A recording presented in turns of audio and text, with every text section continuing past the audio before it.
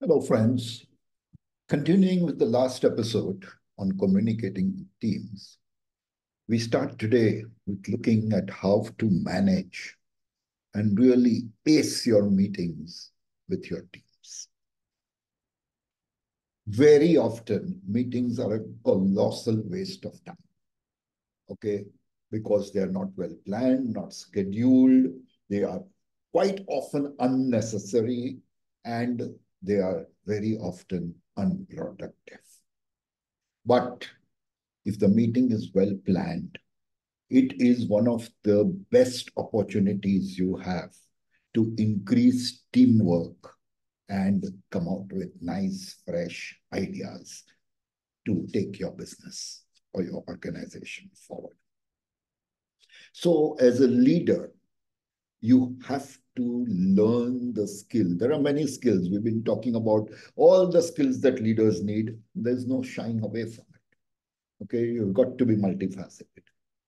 So one of the other skills that you do, additional skills that you need to learn as a leader, is to master the skill of managing and running a meeting efficiently and with sound results, with the goals achieved for which that meeting has been called. Learn to expertly steer conversations and meetings towards what is the right fruition you had in mind when you call the meeting. And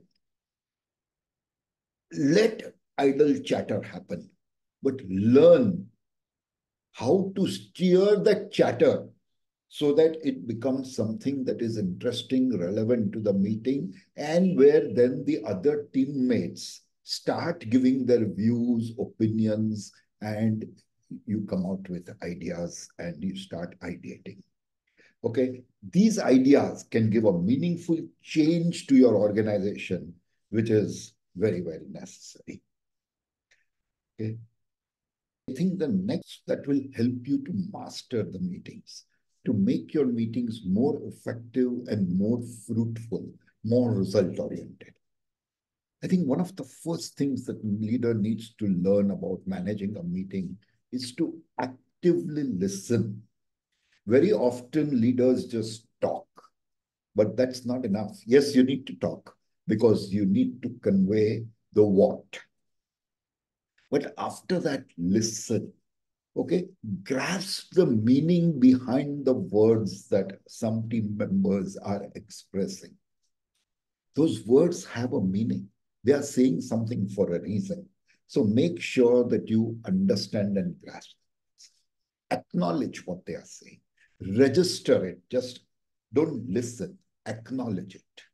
Okay, don't just hear them out.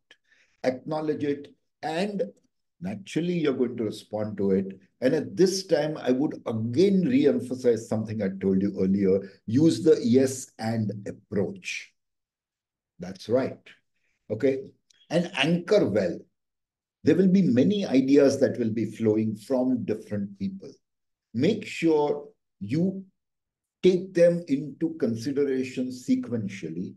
And again, follow the yes and method, saying, okay, so and so said this. And yes, that's a good idea. And we can do this, which is the idea of the other person. So yes and approach is something that will help well. And you have to anchor well because you will need to remember and link all the different ideas together. And whenever there is a query asked of you, which will often happen in meetings, confidently and honestly answer the same. Now, this is something that you do in a face-to-face meeting. But trust me, friends, conducting a virtual meeting, which happens very often in today's world, although the COVID is over. Okay, there are still people who work from home. You're working with remote teams. Very often, organizations are spread across the globe, and therefore, virtual meetings are the better way of connecting. They're cost effective. They avoid unnecessary travel. And when you're, as I said, with remote teams, this is a very necessary part. Okay, so virtual meetings is also something that you will always have to conduct and you have to get used to. Now, naturally, we all know that virtual meetings sometimes are boring. or maybe most of the times are boring because they lack the excitement of having some people sitting in front of you and thrashing out things or discussing things. Okay. So virtual meetings lack that excitement and that energy. When you're in a live meeting, the energy that you're talking of is very, very severe. Okay. So no live feedback is possible and you don't get to connect with your teammates or your audience as easily or as efficiently as you would connect with them in a face-to-face meeting. But in spite of these drawbacks, it's not completely a lost cause. And there are some small actions that one can take, really small, simple actions to, while communicating through this channel, that can make the whole experience worthwhile and rewarding. You will get great results also. So one of the first things that you can do is to control your body language. Imagine that you're on a live TV show where you would do everything normal. You will show your emotions. And even in such virtual meetings, show your emotions and do not mute your talk. Very often we tend to mute our talk in the sense that you will reduce your emotions. You will maybe just give the message like in a monotonous tone. So don't do that. Don't mute your talk. In fact, go the other way. Increase your emotions. Make your tone better and use more gestures. Yes, because that conveys that energy, which by just using words doesn't happen. When you see my hand flashing, you know I'm doing something. So it's the same in a virtual meeting. In fact, we are talking virtually. Okay, and you get your whole body into that. Unfortunately, I don't do that. I'm sitting and talking. But the real way, and I do that when I'm conducting meetings rather than just recording my podcast, is that I stand and talk. And I get my whole body into the act. Because there are times when your body delivers messages better than your words. And when you are standing up, you are able to get the energy across, which whilst being seated, you can't get that right, I don't know what, oomph value, so to say. Okay, you don't get it. So when you're standing, your attitude, your actions, your position of the legs, everything counts and it makes it a much better. Yes. Control your attitude. Okay, we all miss the live audience reactions. Maybe the applause, maybe the laughs when you crack a joke, maybe the ahs and the ohs, and occasionally the boos. We miss all of that. Even the boos we miss. There are times when we'll purposely say something to, to get that reaction from the audience. So you miss all this, okay? And when you miss all this, psychologically, our attitude and demeanor tends to slow down or go take a back step. But don't do this. In fact, increase that quotient. Attitude and demeanor under such circumstances in virtual meetings especially becomes even more important. So don't lose your nerve when you're in a virtual meeting and don't get shelled up. Okay? In fact, go all out. Go all out. Include a lot of positive talk in your communication and use anecdotes, preferably personal. Personal doesn't mean that you have to have gone through it, but personal, what I mean is something that you know firsthand. Because then if somebody asks you a question, you're more confident of answering because you know that thing, that anecdote has happened. Okay, so use a lot of positive talk, use a lot of anecdotes, and that will keep the audience, that will keep your team pepped up, especially when those anecdotes are really relevant and delivering a motivational message. Okay, control your message. Very often, because we don't get that reaction, we tend to shorten the message, or we get disinterested and read out the message as though it's some notice you are reading out. Don't do that. Deliver the message as you had planned, with the intention you had planned, and keeping the goal in mind. At the end of the day, you have to achieve your goal. Okay, so deliver the message as planned. And whenever you're planning the message, make sure, as we just said, to include a lot of positive thoughts and anecdotes. Okay, and imagine at all times the team is actually sitting in front of you and they are giving you reactions and you respond like that. The team will understand what you are doing. Anybody who's sitting across you on a thing will understand what you're doing. And as I said, don't speed up the message or don't shorten the message. It will seem like you're just trying to deliver whatever you had to say and get over and done with that job. No, you are there with a purpose, and make sure that the purpose is understood by your team. Okay. And when you're delivering a message, don't, don't take a paper and read from it. That's the worst thing to do. You need to be able to look into the camera. Basically, you're looking at the eyes of the audience. Even if you're in a live meeting and somebody is reading from a piece of paper and not looking at you, you're going to say, oh God, what crap is this? It's the same in a virtual meeting. You need to look into the camera. That's the way you're looking into the eyes of your teammates. Okay. And therefore, you need to memorize key messages. Okay. Because as I said, you don't want to read everything from the paper. But yes, you can carry a cheat sheet with you on which you have written down the bullet. I do that. You might have frequently noticed I'm looking down because I'm looking at the next point I'm supposed to speak about or the notes that I have made. But they are all bullet points. I don't write essays. Everything I'm saying is not written down here. So carry a cheat sheet in which you have noted down all the points that you want to deliver so that you don't miss out anything. Your message is delivered completely in totality. And practice. I didn't get my act together the first time I spoke. It's been practice, practice, practice. I don't mean for one presentation you practice 20 times. But 20 presentations, you keep practicing, you keep learning from it. What I used to do at one time is I used to record my own presentations. Okay, I don't even know whether the organizers were recording, but I used to record it, put an iPad in one corner where I can see my whole self, because that I was normally doing it live. So I wanted to see my body language. I wanted to see how I stand, how I walk, how I talk, everything. Record it and then relook at it once, twice, 5 times, 10 times, till you have figured out all the salient features. What are the do's? What are the don'ts? Where you need to improve and where you need to better yourself. Not improve in the sense that get a negative into positive. Better means your strengths. I'm talking of making them even stronger. So record and review what you are saying and speak at the right pace. You will notice sometimes I slow down, sometimes I speed up. Speak at the right pace. And in a virtual meeting, I think it is necessary to speak a little slower than you would do in a live meeting. Because in a virtual meeting, people are in their way multitasking. Okay, and you can't see it. So speak a little slower, let them grasp it, and then go on to the next point.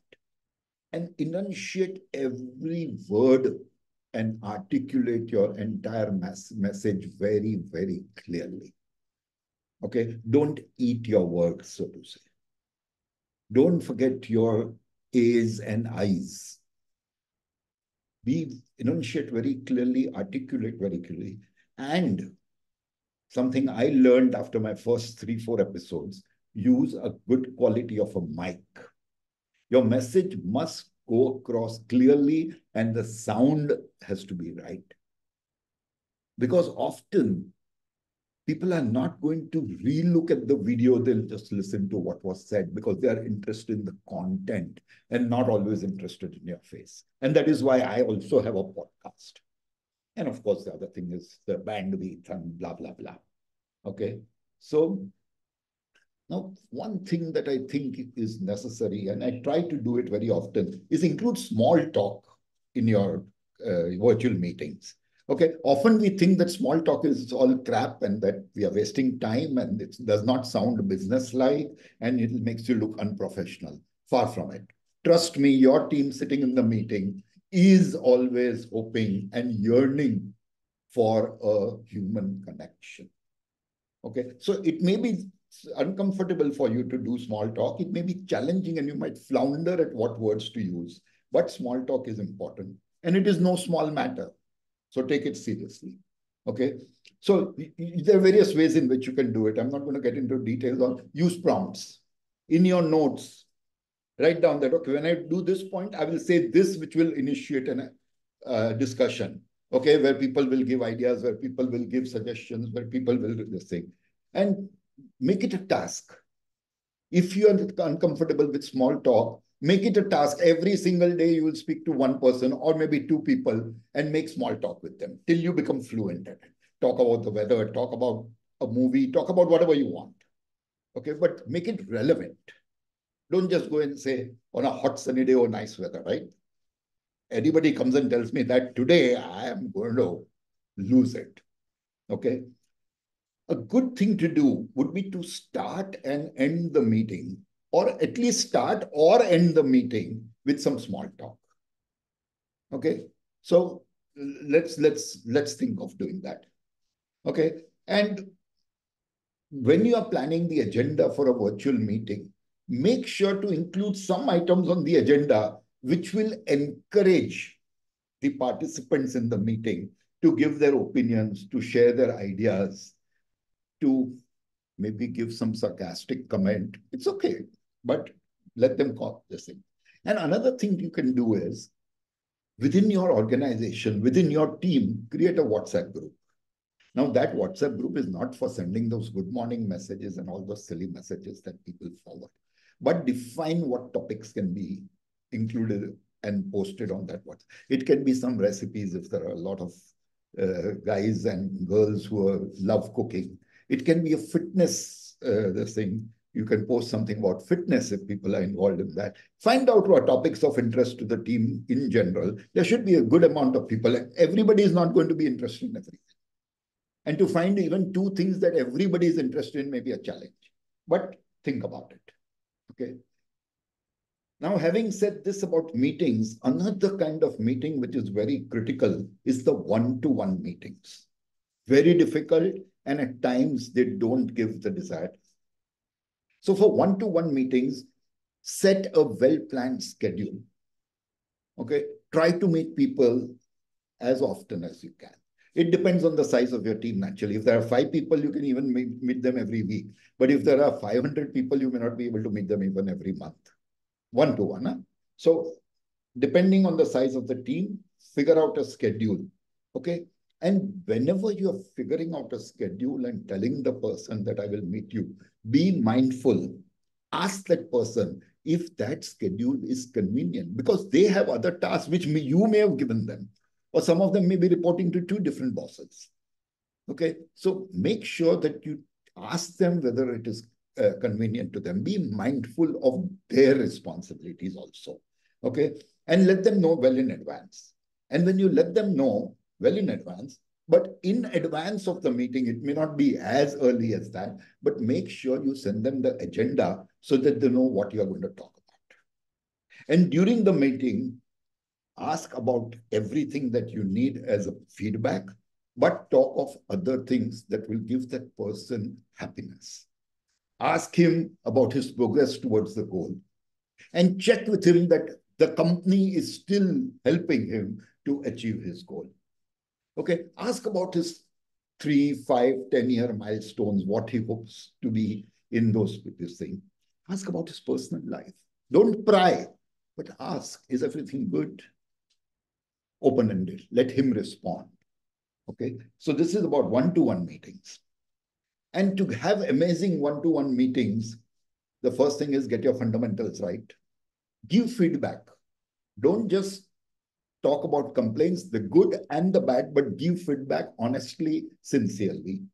Talk about growth and development, both of the company, both of your employees, as well as yourself. Okay. Make notes so that you don't forget what that person is communicating to you. And after the meeting, send a follow-up. I frequently do that. Okay, after a meeting, Whatever was discussed, I'll put it onto the email and send it. That becomes like the minutes of the meeting and a confirmation that we discussed that. And if you promise things at the meeting, make sure under all circumstances to live up to your promise. And if you cannot, make sure that you tell him why not. Okay. Now, there's another point, discussing the undiscussables. Very often you have topics to discuss with your team, which are difficult to discuss. But you have to accept that that problem, that elephant exists in the room. It may be bad quality, it may be rejection, it may be losing a customer, it could be interpersonal between two teammates, whatever it is. Now, when you're discussing such things, generally speaking, and I used to be in the initial stage very scared. I didn't want confrontation. I didn't want somebody to feel bad. I didn't want that two people should quarrel in front of me. So you need to check your fear. And you need to monitor and manage your responses. I learned that the hard way, but it helps. And communicate the intentions and acknowledge them, acknowledge the reality of their situation. This is very important. Okay. And then ask yourself when you're discussing the undiscussed, are you missing or overlooking something? Is there a challenge that is existing and the team is facing, but you are not willing to accept it? Or are you aware of what are the circumstances that the team is going through? And what can you do to improve the team's performance? Make the purpose of the discussion clear. Okay. And make sure that you are observing and registering, noting properly the team's attitude. Okay, because that tells you a lot. Okay, and look into that jointly with the team or the teammate. Okay, so a great and effective way to establish superior teamwork is to organize an offsite. I've done that for quite a few companies. But in some of the companies, I noticed that an offsite is just a name for them. They go out and all the time they're focused only on the work. Now that work could very well have been done in the office. Ask people to pull their mobile aside, put them in one room, close the room and continue. Then offsite is meant to create better bonding. And therefore, make sure that your offsite delivers that results. Okay. You need to make sure that you are giving enough opportunities for you yourself and the team to bond with everybody. So doing the small things are going to establish you as a very successful, popular, and result-oriented leader, both in the eyes of your team as well as in the eyes of your superior. I hope this has helped you. And let me have your comments if you have anything to say. Yeah. Thank you, guys. Have a great day.